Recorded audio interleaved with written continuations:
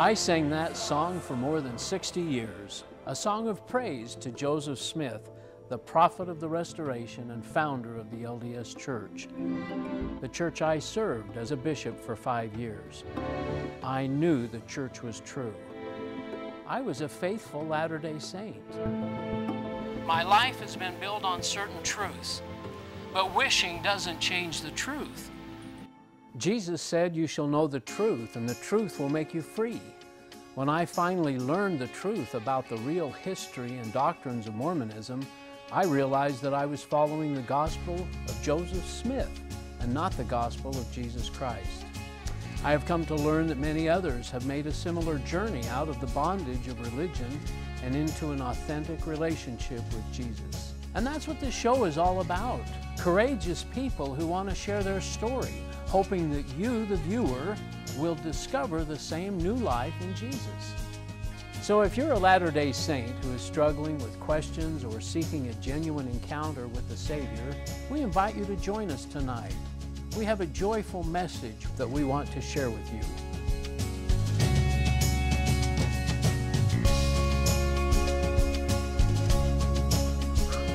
Hi, and welcome to another episode of the Ex-Mormon Files. I'm your host, Bishop Earl, and I appreciate you spending some time with us. I think you'll really enjoy our program today. Jake Bills has come down from northern Utah, to come and share his story, and thanks for coming. And yeah, thanks for having me. Sharing your story. As we do often, just tell us where you were born and what's your little bit about your background. Well, I was born in Cheyenne, Wyoming. Oh. And I was adopted by my folks, and they picked me up when I was 5 days old. Wow. And I grew up in Evanston up until about 1995, where we moved down to the Ogden area, and I've been there pretty much ever since. I've moved around the world a little bit, well, Alaska and Montana, and I've done some stuff like that. We just settled in. Yeah, settled in here. I love it here. Oh, good. The mountains are beautiful. And now, were your folks, the adopted folks, I guess, were they active Mormons? They were. They were active LDS. My dad actually spent some time in the bishopric. Yeah. Which was pretty neat at the time for me. And sure. Baptized at 8, I guess. I was baptized at 8. And do you remember all your primary songs and all the? You attended primary, most of them I forgot now, but I still. But Sunday school and. Did you ever take seminary? I did take seminary, a little bit in high school. Not a lot, but took some seminary. But I did take some seminary. I did participate in the church scouting programs and did a lot of the youth activities and just kind of felt like you had a normal growing up of being a young person in the church, I guess. Huh? Yeah. So you get through high school, I guess, and what happens? Well, I went through high school, then I went into the military. Oh. My activity in the church was kind of up and down. Sometimes I'd be active, sometimes I wouldn't be, just kind of as I... Depend on where you were at and what your associates maybe... What I wanted to do, and I ended up in the Coast Guard, and I spent some time in Alaska doing that, and... Wow. And that was during the time I would have gone on a mission had I gone on one. But it was kind of interesting to me too, because I ran into people that had gone on missions and had since kind of become inactive in the church. And I actually at that point in time helped some people that I had met come back into the church. And so in a way for me at the time, it felt like that was my mission. Was for that. Helping them come back into the church. You feel like you had a testimony then of the church, of Joseph Smith and Book of Mormon? I did. I swore by it. I swore up until a couple of years ago that no matter what happened, even if I was inactive, that I'd still would swear that it was the truth, that it was absolute. The only true church on the earth. Huh? Yeah. Yeah, I know in one comment you made to me earlier was trusting the leaders. You just had a faith and trust in the leaders. And I know President Hinckley was a prophet for a while, and we just trusted what they said, didn't we? Yeah. Oh, I love President Hinckley. And I mean, regardless, I think a lot of the things they stood for were still good things, but it's just, it amazes me at this point what kind of people can be misled. It's really interesting in that. But I did love him. President Monson, I was never too sure about. Yeah. But we kind of had that same kind of whether it was the difference between the two prophets or whatever it was. But, sure. But you stayed active. I mean, you got married in the temple. I did get married in the temple to my first wife. Yeah. Mm-hmm. And any problems come with that, or had you had any questions or problems come up even on your Coast Guard time, or? Well, in the any questions with the church. Yeah. Anything that bothered you that you kind of, like we say, put on a shelf? And one thing that always really bothered me was confessing like my sins to another person that sinned. Oh. That was kind of one of those things that I'm like, well, I don't understand that, but then it was just I'll trust the leaders type of thing. If that's what they want, then that's what I'll do. And yeah. And, you know, I spent some time having church disciplines and stuff like that. I guess I was somewhat of a rebel. And so I went through some of that. But it always bothered me because I'm like, you know what, I can just deal with this with God myself. And you really sensed that, huh? I did, yeah. I never even thought that, you know. I just figured the church system was the right one. And certainly being a bishop, I heard many confessions, and absolutely. I just figured that, you know, I prayed for inspiration, and I never considered myself such a sinner that I wasn't able to do that. It's just a funny system, but you're right, how very intelligent people buy into this just wholeheartedly and just trust others and so on. But nothing came when you went to the temple. That wasn't, what did you think of that? It was intriguing, to say the least. It was, the one thing that there's always been a huge disconnect with me when it comes to the temple and the ceremonies and things that they do in there. There was a huge disconnect with me because I was like, where does this line up with salvation? You know, where does this really line up? And it always confused me too, because reading scripture, you know, Jesus said, I died for all your sins, yet here we are. We have to still take all these steps, but he died for all our sins. That didn't make sense to me. Well, you're a deeper thinker than I am, because I never even thought that. Yeah, that's amazing. You know, it's the biggest thing I think I got out of it was I wasn't really able in the church to think freely. You mean as to far question as anything, you mean, or? Yeah, like in the church, it was just kind of, this is what it is. This is how it is. This is what you read. Oh, this is what you do. It never really gave me a chance to expand on my knowledge within different churches, because anytime I thought about looking at different things, because I had thought about, hey, you know, maybe I'll go try out a Lutheran church and just see what they're like. And I never really got the opportunity to do that, because anytime I did, you know, somebody would tell me, well, it's not a really good idea and stuff like that. And interesting. Well, so you just kind of go along in life. What happens eventually to make you look at things a little differently?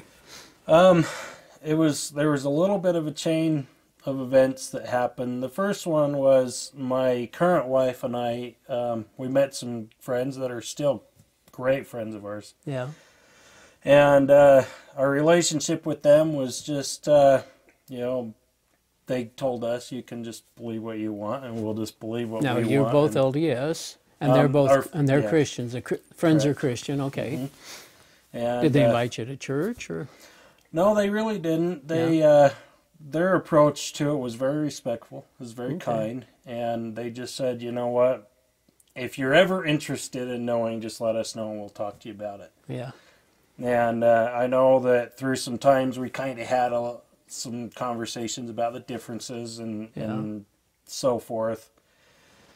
And but we never really got too deep into it. And all this time, of course, you're thinking, well, they would make good Mormons.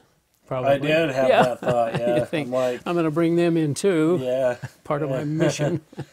That did cross my mind. It wasn't too much, thank goodness, but I did have a little bit of it. And and I'm glad I didn't pursue it. Yeah. That's for sure. They're such great friends and great people. And Yeah, I'll bet they're thrilled now. But yeah, oh, they were. So what so what happened then? Well, as time went on, we kind of just went about our relationship the way it was, and I like to watch a lot of music videos and stuff like that on YouTube. Yeah. So I was watching these videos, and I kept having this prompting come up, or suggestion, not prompting, but I know, suggestion. on the right-hand side there, yeah. Yeah, they give you suggestions of videos to watch next and Yeah. so forth. And I saw this one that the headline was something like Ex-Mormon Bishop Earl. Really? Is that right? Yeah, and I was just like, something, and I kept seeing it, and I'm like, this guy probably got offended by something, or something like that. And that suggestion literally came up for months of me watching different videos and stuff like that. I keep seeing it there. That's great. And yeah, I was just like, this is something else. And one day I was just like, you know what? What have I got to lose? Honestly, this guy's probably off his rocker. And yeah. I mean, those are the things that went through my head. So I decided to watch the video, and of course it was you, and Oh, my goodness. I was floored. I was literally just floored, and things that didn't make sense to me started to make sense to me at that point. I'm just like, well, this answers some of these questions, and it started making me question more things. And oh, my goodness. In the meantime, I've probably watched 1,000 different videos of different people that you've interviewed, different people that have been in the church. I've also, I researched so much different stuff, watched videos, looked at different documents, everything I could to, because that point in my life, from the moment I watched that video of you, from that point in my life, I became a truth seeker. And it was all about, I got to sort this stuff out. And sort it out for me, and I got to match evidence with what was fact, what was fictional. I had to match it all out, and so I did a lot of that. I even searched into atheism. I did so many different things. Well, so many do that. Feel like, well, if the true church isn't the only true church, then what? Exactly. Did these Christian friends help you then? Did you talk to them about what you were? I did talk to them. They were very excited. They were very excited. They were really good about it. And even at that point, they still were like, no pressure, but we're happy to help you out as much as we can. And they've always been a great help to me. And well, obviously, I'm thrilled to hear that. That's one of the reasons we do the story or do the interviews. And I had the opportunity to get. I guess it was the 17 minutes. Was it where I compared the Book of Mormon, the changes in the Book of Mormon? Was that the one? The first video I watched of yours was like over an hour, so it was a pretty long video of yours. Well, I actually just recently saw the quicker one. Oh, the 17 minute. Yeah, the 17-minute one. Was there something particular that struck you? Were you on a journey at that point, or you were just listening to music videos? I was just listening to music videos. You really hadn't questioned the church at all, or? No, even at that point, I hadn't really questioned anything other than the questions I went through before. But even then, I had just accepted it, and so I got to the point to where when I listened to your stuff, it was like all these doors open and angels came down. It was pretty cool. God. It was, it was amazing. Well, and I think it's all in God's timing, because you may have heard stuff before and it just didn't impact you, but this time it did, and that's really neat. So did you share this with anybody in the church or the ward, your wife, for example? Well, I was pretty excited. I sent my wife that video the moment. I'm like, you got to watch this video. It's insane. And she's just, I think she watched it, and she's kind of where I'm at, or where I was at that point, where she's just not quite sure. And that's okay,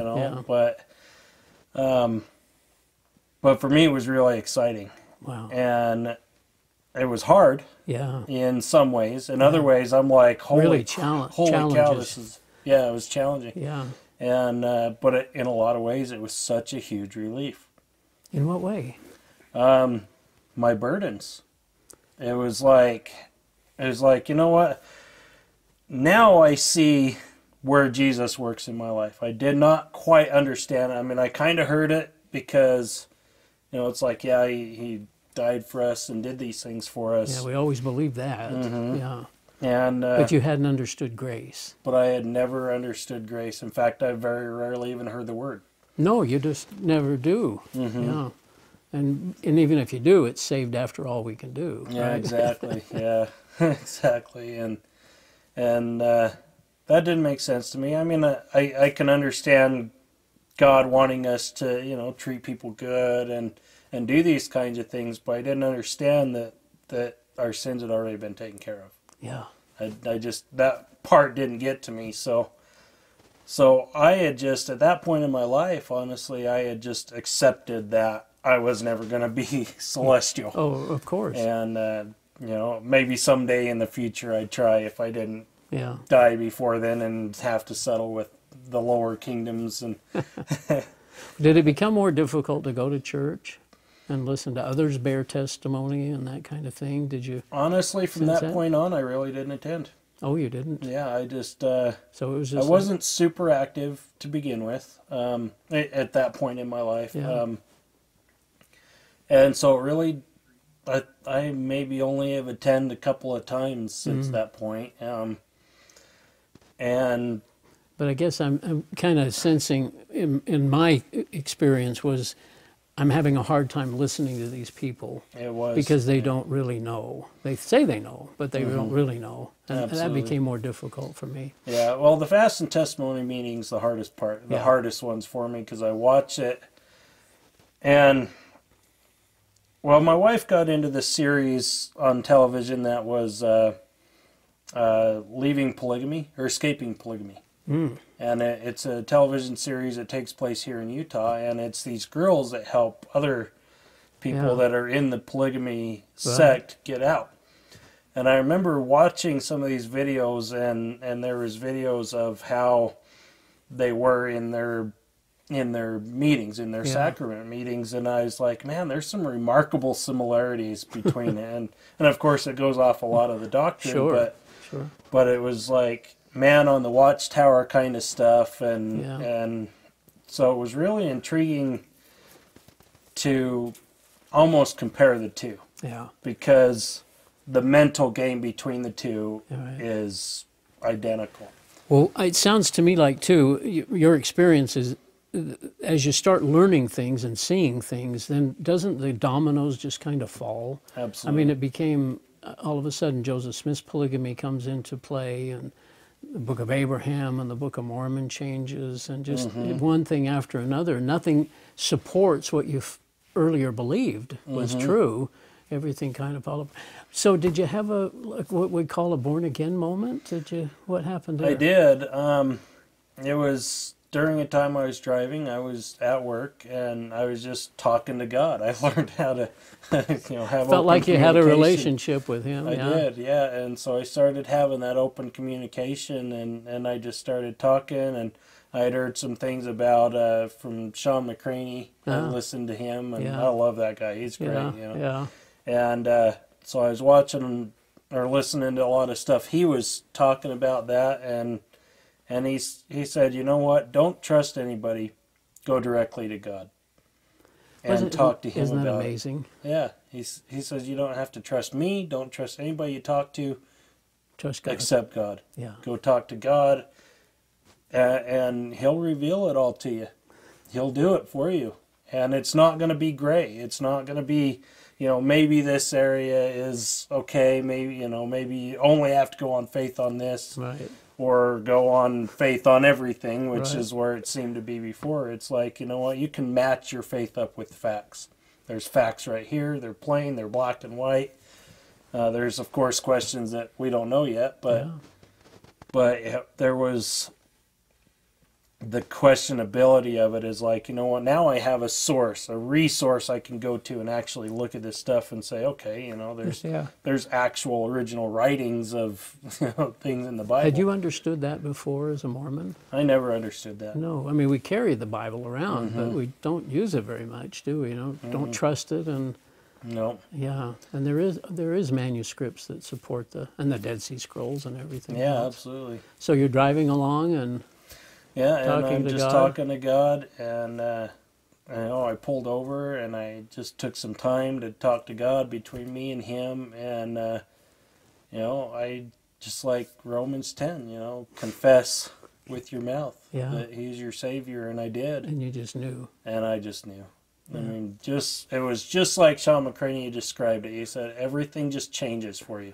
You become a new creature. Yeah. Your vision of things around you become different, and it did. It was just like that, and it was just incredible. And the burden, the guilt, the hypocrisy just kind of all floats away, and it answers all the questions. It does. So what does the Bible mean to you now?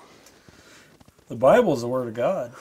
I mean, it's the true Word of God, and it's something too that I can go back to the original source and say, you know what? I mean, it's interesting to me too, because it's facts, solid facts. It has solid evidence that supports There's it. archaeology. There's archaeological evidence. There's there's copies of the Old Testament. There's the originals of the New Testament.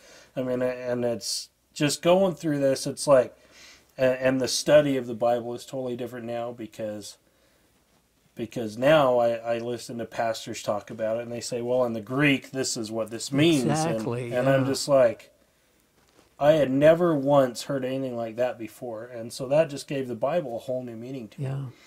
And it's just, it became a nonfiction book to me. You know, as you're talking, it makes me think of how narrow Mormonism is and the thinking that goes on. Like you were saying, you really didn't feel like you could ever look outside. It just felt like you were kind of in a tunnel or something, and then all of a sudden it just opens up. I don't think maybe people outside of Mormon that have never been Mormon can even appreciate what that feels like, or what that narrow view of things is. We're just totally blinded, aren't we? I mean, absolutely. Well, what gets me is, and it's probably the biggest thing that bursts my bubble within it, is people within the church are always, that I've noticed, are about investigating. They investigate the cars they buy. They investigate the groceries they buy. They investigate, if the house they buy. They take a vacation. They check go through. Yeah. And they will not do the same thing when it comes to, I mean, they look at all these different sources on all these different things, but they will not do the same thing for something that their salvation depends upon. It's really so important. And it's like, and I heard this saying through my investigation, and I live by it now. It says, the truth does not fear investigation. Yeah. No. Mind blowing. I mean, it was incredible, because now I'm not afraid to look at anything, even our own stuff. Right. It does not bother me to look and investigate things inside Christianity, because everybody says, go investigate it. Go look at all the sources you can find. Don't trust me. Don't, look at what is real. How does your family, your folks, and I mean, do you approach them, I guess, and explain to them what happened or what's happened in your life, and what was the reaction there? My folks have always been really supportive. They've always been great at saying, you know what, do your own thing. No, really? They've always been great that way. And it wasn't really any different with this. They just said, you know what, that's great, good for you. I'm glad you found what you're looking for. Really? And they've just been phenomenal that way. I've had pretty in-depth conversations with my dad, and I still don't have him convinced, but maybe through God will work on him. God will soften his heart. And I think the last conversation I had with him about it was, he was just more like, you know what, I'm just too old to make any changes in my life. And it's like, well, okay, someday, because I just wanted to send him some material. I'm like, no pressure, just... Yeah. And I was just going to send him an NIV Bible. And I have him still read probably that. will. Tell him to read it as a child, as they say. And, exactly. yeah. And have him start in the book of John like I do. I love the book of John. Yeah. But have him start there, and yeah. I think it would just open his mind, open his heart. But in due time, I think God will work on him. God will work on the people that I care about, and hopefully they'll all come. Well, it's just such a journey that we're on, and we've only got a couple of minutes left. Would you say anything, or want to say anything to your family, or? Yeah, I love my family. I love people. I love everybody now. And the biggest thing I think I could ever promote with anybody is that you need to seek the truth. You don't be afraid to investigate this stuff. If it is truth, then you're going to come back to it with your investigation. So don't be afraid to look at it. Have you found that very few Mormons or LDS are even aware of the essays, for example, the essays that are on LDS.org? That I don't think they have any idea. No. I've asked a number of them. They don't know about it, and the very few that seem to know have never looked. They, well, I know what I know. I believe what I believe, so why do I need to look at anything? Yeah, again, that narrow view of things, and they just don't have that perspective. I guess Jesus has taken on a little different perspective for you. Yes, it's everything. I mean, it's my entire salvation, my entire life is based on Jesus now. And I never understood the concept of God first until now. Yeah. Now I realize that when you really do put God first and you really do understand His grace and the love that He has for you, that He came that everything else just falls in place. Yeah. I mean, even if it's not financially or anything like that, that stuff is so minute in the real realm of things. Yeah. And that's huge for me, and I love it. There's such a freedom in that, because the burden is not working your way like a little mouse or something. It actually makes me want to be a better person. Yeah. It doesn't make me want to be a rebel anymore. Yeah, and I don't think Mormons even understand that, that the grace, and that you want to be more Christ-like and love God and love your fellow men even more. And they don't and not judge. They don't realize, not judge, but they don't realize that they can still have the same family values and the same values that they hold. Well, that was a revelation to me, that Christians actually out there care for their kids and actually have programs and want to live good lives. Yep. Well, our time's up, but I sure appreciate you coming and spending your time, and it's a joy, and you can't even think of what it would take to go back. I mean, it would be impossible. Wouldn't do it. Yeah. Thanks for joining us. We'll see you again next time on Ex-Mormon Files.